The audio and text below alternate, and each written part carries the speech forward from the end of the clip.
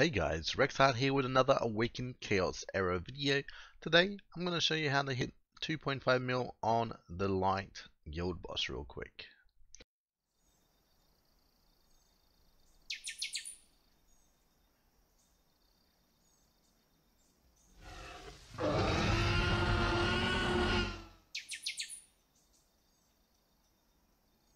So the current champions that I am using on my A team is Hector, Scarlet, Goobag and Ernadil. My B team is Jacob, Marion Shadowblood, William and Opal. Now, I know a lot of you probably don't have an Opal, but have possibly a Bulin. If that's the case, I would swap Hector and put Hector in Opal spot here, and Bulin in the first team here. That would guarantee you probably even 3 mil. I'm not too sure. Maybe you'd have to try it. Unfortunately, I do not have a Bulin, so yeah. I'm going to show you the gear of all the champions real quick and the stats. So Hector's at 3.4k attack, 161 speed, 118 crit damage, and 250 crit damage with 38 focus. He's in a curse set with some 2 off pieces now. I could up his damage a little bit more, but that's okay. Now we have Goobag here. He's at 3.2k attack, 203 speed, 99.5 crit rate, and 278 crit damage with 43 focus. In a full raider set, basically an offset of boots here. So obviously we could output more damage if I plus 15 this, and so on and so forth. Yeah, nothing too fancy there. Then we have Opal. She's in a assassin set. 4k attack, 131 speed, 104 crit rate, 278 crit damage. Trap. 278 crit damage. Then we have Ernadil here. He's in a full warrior set. So he's at 4.5k attack, 145 speed, 102 crit rate, 272 crit damage. Then we have Jacob here in a curse set. He's at 3.4k attack, 100 crit rate, 307 crit damage, 159 speed. And then we have Scarlet here. She's crit capped as well, so 5.4k attack, 156 speed, 100 crit rate, 190 crit damage, and 42 focus. Now you do need a little bit of focus on Scarlet just for the bleeds. Yeah, let's go. It's pretty simple, actually. So Ernadil will not team up on anyone that does AoE attacks, so just keep that in mind. So we're just gonna A2. We will do the ultimate here as well, because Goobag hits around 20k damage. Very good. So make sure you always do a Goobag attack when you can. And then at A2 from Hector, we'll do a ultimate on Scarlet to get those bleeds and the wolf going. So we'll see here. We'll get the joint attacks going from the wolf. The wolf does quite an interesting amount of damage, to be honest with you. And so the reason this team generally hits around 1 million, 1.1, and then my other team hits for about 1.2 or 3, give or take, on how good this team does. Some RNG is involved, that's for certain, with the curse procs, especially with Hector, with how strong he hits. And then it's pretty straightforward. You just joint attack it. Use their ultimates when they pop up. Obviously with Hector, if you are running a Hector, you don't double axe throw him. So what you would do is you would do his ultimate, then axe throw, then A1. Also, if you're wondering how this T bar works, the bonus turn meter, if you notice when Goobag takes a turn, the rage bar fills up quite high, right? It's based off their difference in speed. So if you are wondering and trying to tune it to your team, the bar adjusts by the speed. So Goobag will get to around 300 plus speed, which will give him 3 bonus turns. So if you have an A5 version, you'll get up to 4 bonus turns per round, which works really well with Scarlet. So just keep that in mind when you're running the team.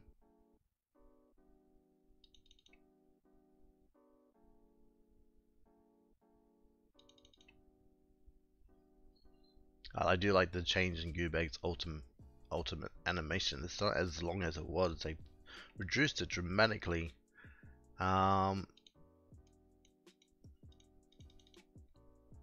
if you're not too sure, make sure you just click on the I button and confirm that the buffs are going. Now I did try Jacob in this team where Goobag is. Goobag overall, in my opinion, if you do have an A5, is a better suited champion to run here instead of Jacob. But if you do not have a A5 Goobag, like I don't currently, Jacob would be better off in this team comp. So just keep that in mind. But the reason why I don't run Jacob here is because I need him for the Opal team. To help those duo attacks from Opal and Marion. So we gotta do what we gotta do, you know, to make it work. We're gonna throw a heal up on round 5 here. I know Hector's getting a bit low. Last thing we want to do is get Hector to stunned. Another thing is, once you get into the battle, make sure you're watching for Scarlet's attacks to make sure the bleeds are actually getting applied. They do get resisted, I've noticed, on some people's teams. So just keep an eye on that, because that is a little bit of crucial damage that you're missing out on. Ernadil always do his ultimate as well. It hits quite hard, around 20k damage with that as well. So just keep that in mind when you're doing it. So we should hit around 1 mil, maybe a little bit over a mil with this team, hopefully, if everything goes well.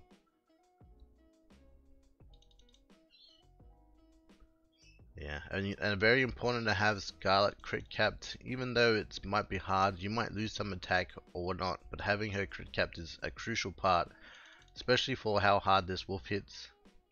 You see the wolf is hitting for almost 5k per time he teams up, so that is very important. Don't stun Hector, please. He did. That's okay. You see Goobag will get a bonus turn. So depending on, ideally you would want the stun to go on Scarlet because the wolf will still attack even though she's stunned. But unfortunately it always appears to go on Hector. He just seems to be a bit squishier than her, unfortunately. So you could obviously adjust that by giving more speed or health to them. Hector should die here. Yep. And then we're probably going to wipe. Yep. That's okay. We're at 952k. Scarlet did resist, so we'll be able to get one extra attack there. That is completely fine.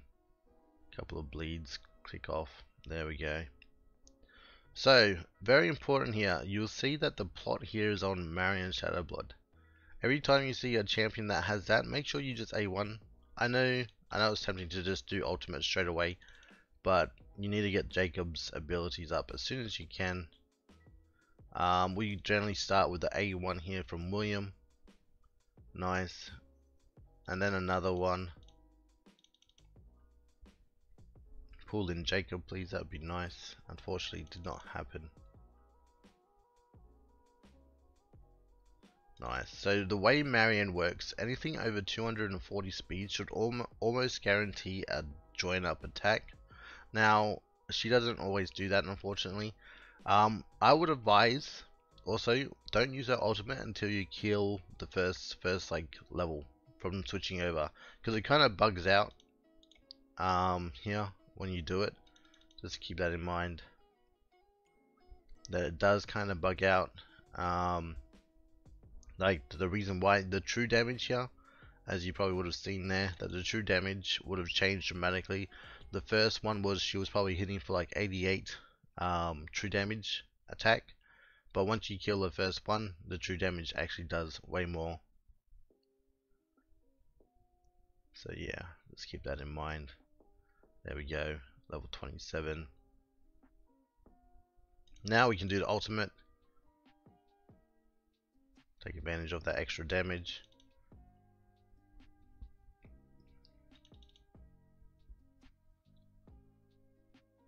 Nice.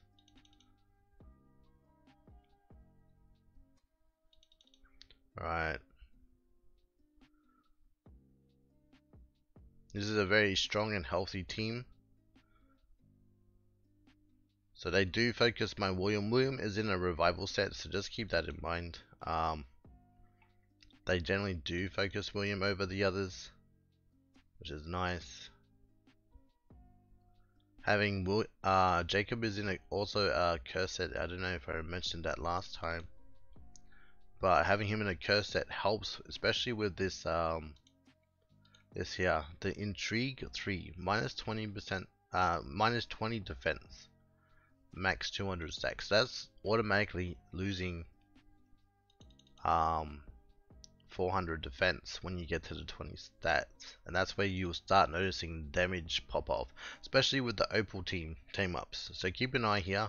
We're gonna do a massive joint attack here coming up from Jacob and Opal, and you'll see how much damage those two alone do. We're gonna do this, the counter attack, chuck that on Opal. Now we're gonna man this out on Jacob. Just watch, we're at 1.38 at the moment. Now if you have William on your team, you're probably better off just doing the A1 on Jacob instead of the other ones, A3 or A2, so just keep that in mind.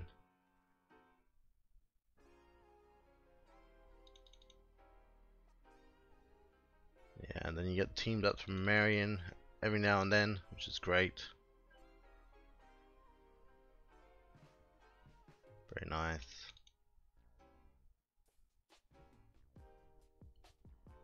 Nice. So far we've already done 3 million damage extra from just this one team up. Probably close, just under 4 million just from that. Very impressive. And that's where the damage comes from. As you can see, Marion came in a couple of times, but mainly it was between Jacob and Opal. That was great. Joint attack, nice. And then we got another one. Very good. Nice, getting all those intrigues up. And then we'll be able to do, just to keep an eye on Jacob's ultimate here. We can't do it this round, but we can trigger Opal.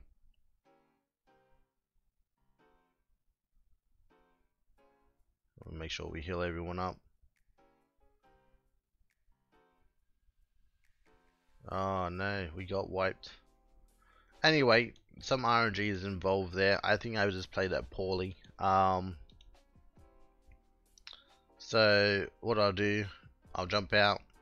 Normally I order the first team because it does easier. So we'll just jump back into it again real quick. Basically you can do it that way. So this is what I normally do on the first team, because the only thing that you need to change is Hector's ultimate on and off. Is I just click auto. Right, we just click auto. This is as easy as possible way to maximize it. The AI is fairly intelligent when it comes to this, when to pop the heal spell, and all that jazz. And you'll notice Anadil does his ultimate straight away, which is completely okay.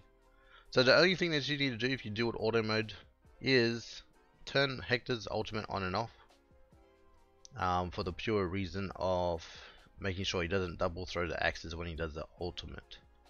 So as long as you pay attention to that, you should be fine. So we'll leave his ultimate on. He got a bonus turn there.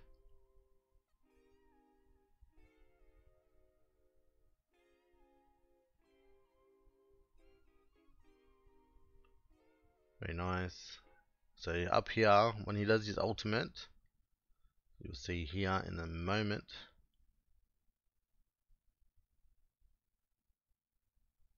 Alright, he does his ultimate.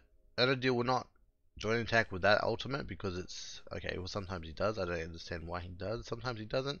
Now you turn his ultimate off, so he does 81s here. Nice. Scout should get a bonus turn. Very good. More bleeds.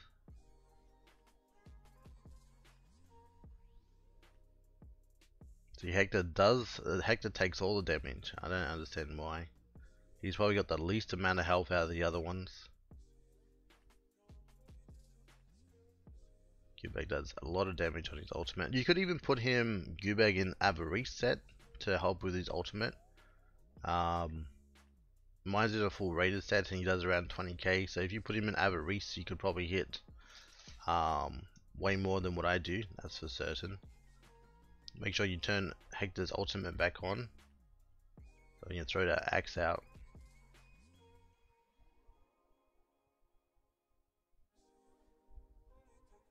So if you had a Boolean here, the way Boolean works is the induction counts as an attack, right? So every time anyone attacks, you'll lose like instead of losing one rage, you lose two. So you basically keep him rageless. With a Boolean team. So something like this with a Boolean team is amazing. He would have no rage right now. You could easily get up to round 14 before you get wiped with the Boolean join up attack. So Hector's going to do his ultimate. We're going to make sure to turn it off when he does the axe throw. Alright, there we go.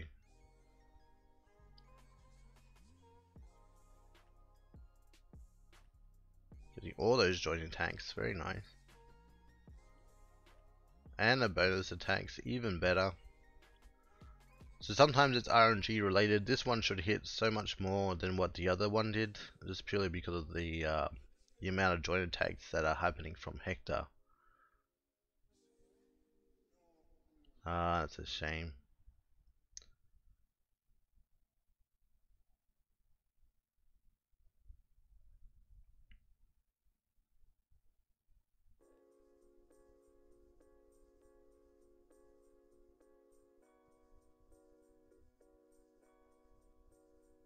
Sometimes if everything goes well, it will land on Hector and it will grant him a bonus turn. So it doesn't really matter dramatically. This might be another low damage one. Possibly. We should be okay. We lost a bit of damage. We got level 25. He's gonna rage out though, unfortunately.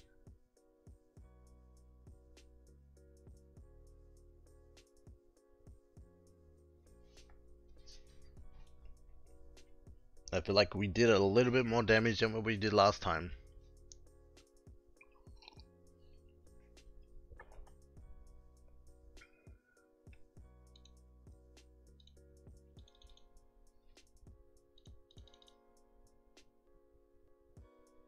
So you see that Scarlet did 8 damage on the true damage. I got 211 true damage.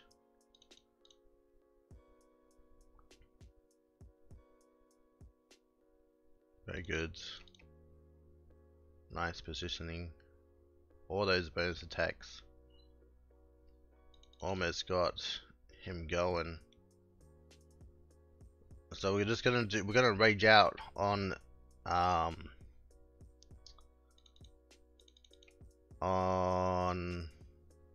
Jacob this time early on because we got a lot of rage here. So we're doing pretty good. We should proc a bonus turn here, so we're just gonna A1 here. Nice. And then we're gonna rage out here and get the max amount of madness that we can. Very nice. So we were just gonna A1. Nice, there we go. So this is where the RNG comes in. Nice. All those extra attacks in.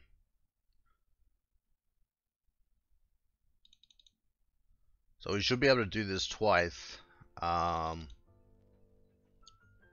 one again, which will help us get us to the highest level, 25, 2.5 mil, or close to it. I might have just had a very good RNG when it came to it, because I do know my first team hit like 1.1 million before I came to my second team, which was quite nice. Almost a level 30 chest already, and we've only been in this like round 1, 2, round 2.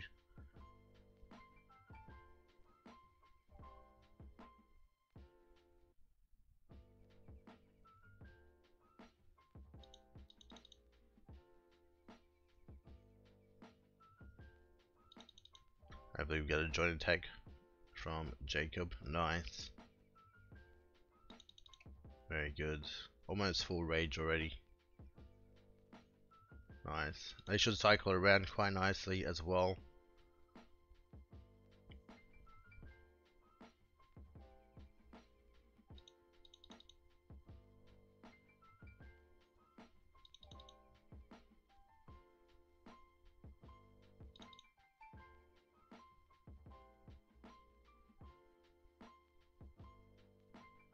Very nice. Next turn we can rage out with Jacob. So what we're gonna do is do ultimate on Opal here.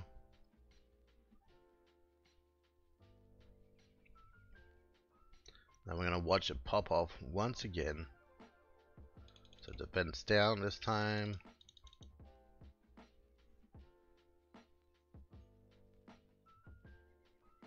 Very good. We will do a defense down on Jacob as he seems to be the weaker one.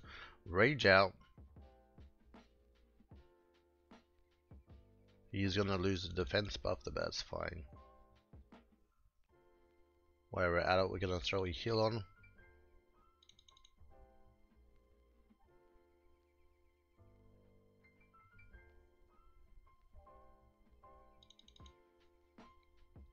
Nice, nice, nice. Doing good, doing good. We should hit 2 million with this 2 team up. Nice, with the bonus attack there. Joint attack's nice, and another bonus attack.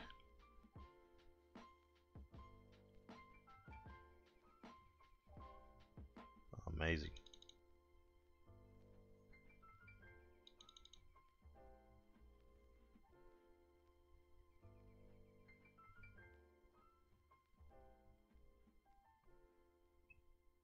Actually amazing. That's pretty good. 2.2 mil. Very good. And everyone's still full health, right? I might even beat my best score here. That would be nice. I don't think we will, but we can always hope.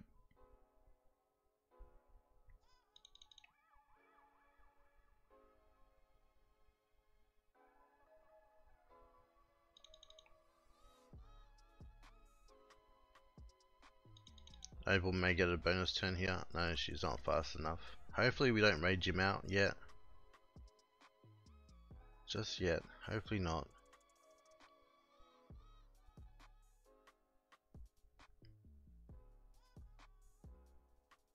Oh, close. Very close. Alright. He's gonna rage out and wipe out my team, unfortunately. Sometimes I wish Jacob went after Opal, but hey, what can we do? I'm just gonna go for gold and pray. We're doing quite nice. Disconnect, come on. Nice. We're getting all the team ups from Marion though. Nice, we hit 2.6.